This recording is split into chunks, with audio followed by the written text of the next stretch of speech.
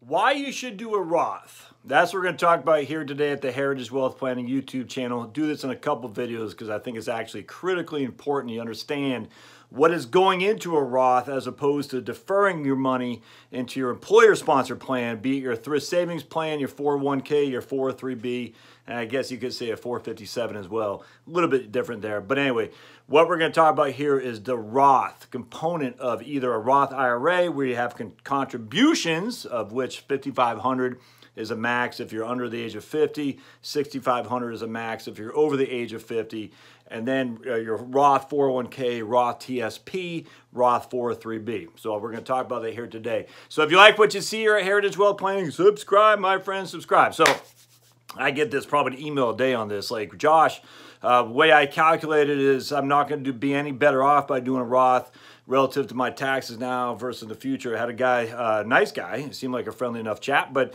he said he was going to use a 33% tax bracket for money going in, so he's deferring 33% and instead would pay 22% on the money coming out. And I said, well, in that case, yeah, you should absolutely do a traditional as opposed to Roth. I mean, if you're saving 33% in tax deferrals today and you're going to have 22% coming out, it's going to be hard to make the argument that a Roth is better. However, I would still make that argument, and we'll show you with that here in this series of videos we'll do here today to talk about the benefits of a Roth, because everybody seems to be missing a couple key components on the Roth.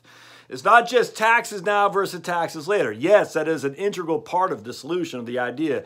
If I'm in a 33% tax bracket and avoid paying 33%, and that way I can only pay 12% or 22% in the future, inherently a Roth looks a little bit sketchy for that one comparison. If I'm in a 22% tax bracket now and I'm going to be in a 22% tax bracket later, it's not even Steven. The scales are tilted in favor of the Roth significantly even there.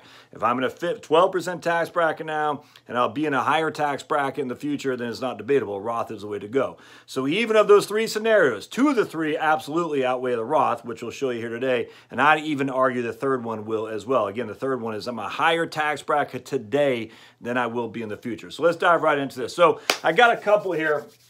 We're going to say husband and wife. All right, and so they're husband and wife, they're married. Now, will this same apply to single people? Probably not as much.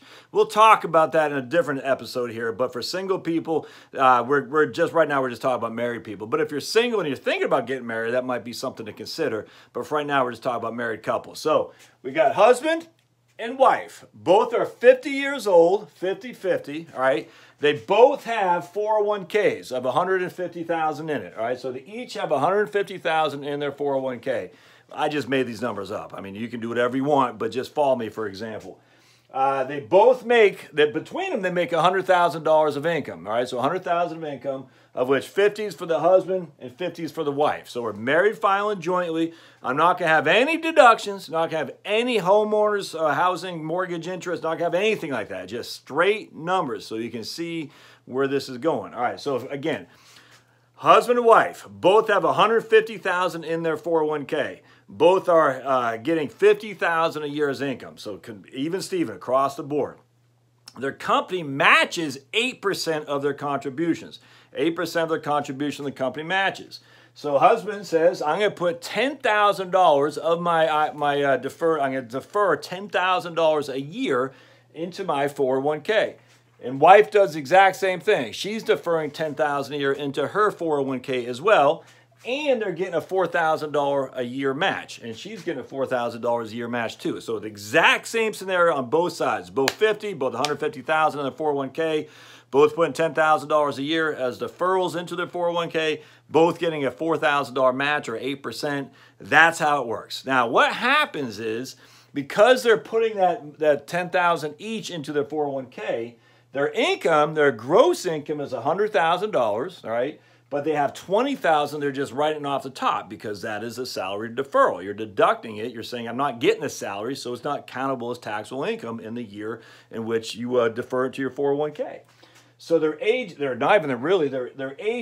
yeah, their AGI, after you take those $20,000 of it's not even a deduction, it's just not even counted in the tax form to begin with.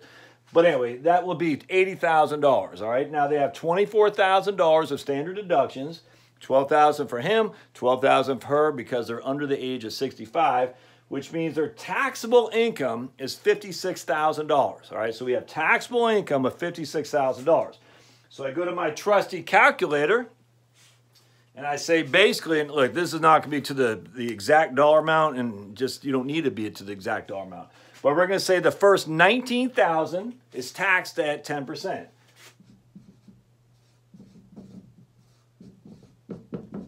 Which even me in my head can say it's $1,900 of taxes. Now, 56,000 minus 19 is what? $37,000.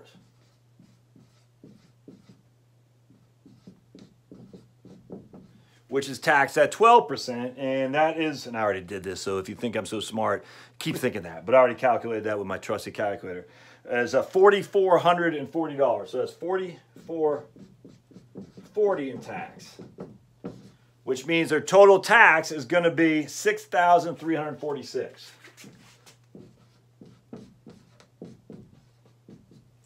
All right, so you with me so far? So $6,346 is their tax in this scenario. So don't pay much mind to these sidebars yet. Just remember, $6,346. Now, let's do this. Let's say they don't contribute to their let's say they contribute the $10,000 to their Roth as opposed to their deductible or the deferred, I should say. So now,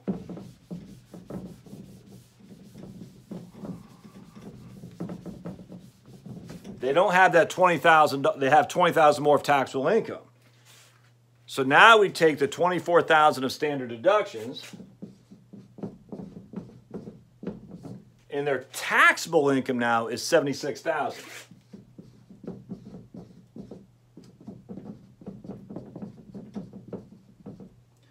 Minus $19,000 for the $10,000 percent or 10% tax bracket. Now, I do need to break out my trusted calculator. What's that going to be? 57,000, I think. 57,000. Let's see. Yeah, 57,000. And that's at 10%. At 12%.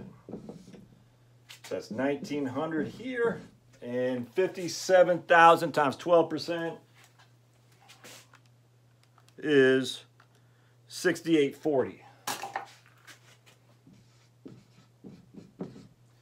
So you add these two together, and I don't know, so I got to get my calculator.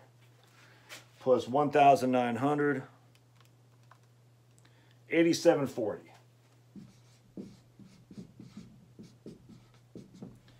So they pay $2,500 more in taxes because they have $20,000 more of income, if that makes sense. And there you go. There's a 12% bracket. All right, so $2,500 more in taxes. Let me write that down. I got to write it on my note because we're going to come back to this. 8740 tax with Roth. All right, so let's keep going. So let's spray this off. So far, so good. You with me? You with me so far? So again, we have, in fact, I'll probably stop this one right here and go with another one after just a second.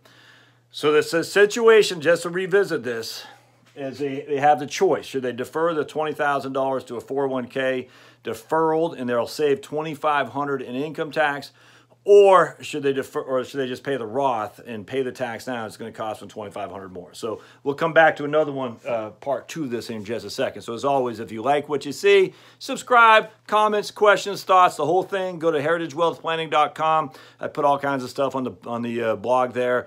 In fact, this whole morning I've been adding stuff. A lot of videos, a lot of the podcasts, whatnot.